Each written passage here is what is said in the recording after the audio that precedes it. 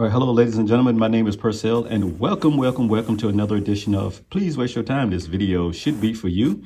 I hope it is for you, because now I'm going to show you how to tell that your Powerwall is indeed engaged in the Ethernet. Okay, so if you remember, I did a 5-part series on my Powerwall when it went down. My Powerwall was down for 4 months, and it was dropped because we had a grid outage, and I could not get my Powerwall connected to the Wi-Fi.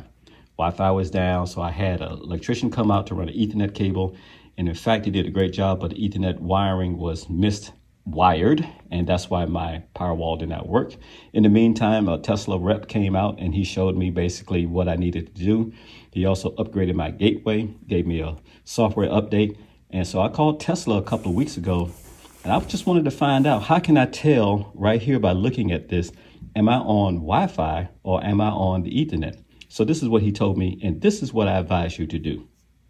Go to settings. When you tap settings, scroll, look all the way down, and you will see Wi-Fi.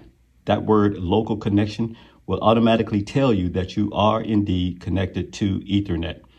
If it's not connected to Ethernet, you will not see the words local connection. That is a good sign for me, and I hope you too, because the best way to connect through your Powerwall is through the Ethernet, okay? Not Wi-Fi. Wi-Fi is spotty at best, but Ethernet is the best one.